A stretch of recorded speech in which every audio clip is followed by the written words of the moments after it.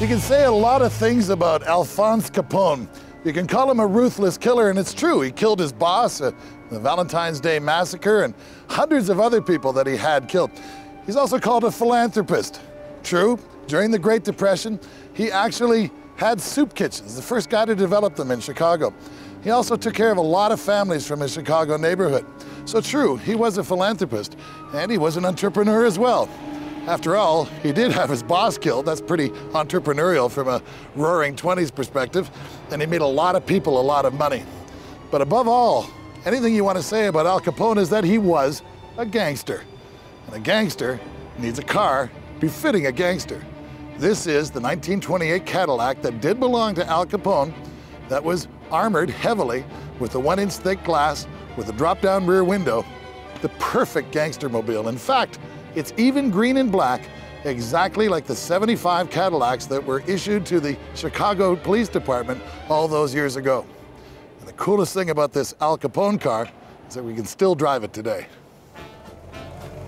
Well, I guess first of all, if you're going to drive Al Capone's car, you're going to need Al Capone's hat.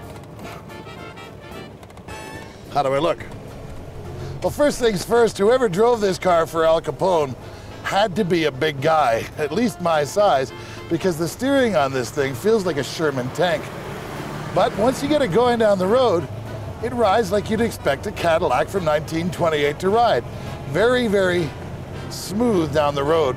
But you can imagine, even though most of the armor has been taken out of this car and during its last restoration, it's still a very, very heavy car. There's 1,000 pounds of glass or so, they tell me, in it. When Al Capone was finally arrested, everybody knows the story about how Elliot Ness and his guys arrested him for tax evasion. So they basically confiscated everything that they could of Al Capone's. And among the things they confiscated was this very car. So it belonged to the Treasury Department for a while, and there was some talk about using the car for transport for Franklin Roosevelt himself. It seems he was going to Atlanta, and they were worried about an assassination plot, so they thought, well, we'll drive him around in this thing. After all, it is bulletproof. That was never actually substantiated, but it does make good lore. Now you can see this 1-inch bulletproof glass that's on all 4 doors. It's also on the windshield and on the rear backlight.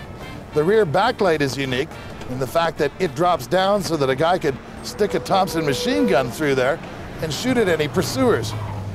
So what we have here is a car that is so rich in history, it's almost unbelievable. All its life, it spent time in front of people who paid money to go and see it. Now, the restoration of this car is spectacular. Everything is straight, everything is properly colored, just like the 1928 Cadillacs that the Chicago Police Department had.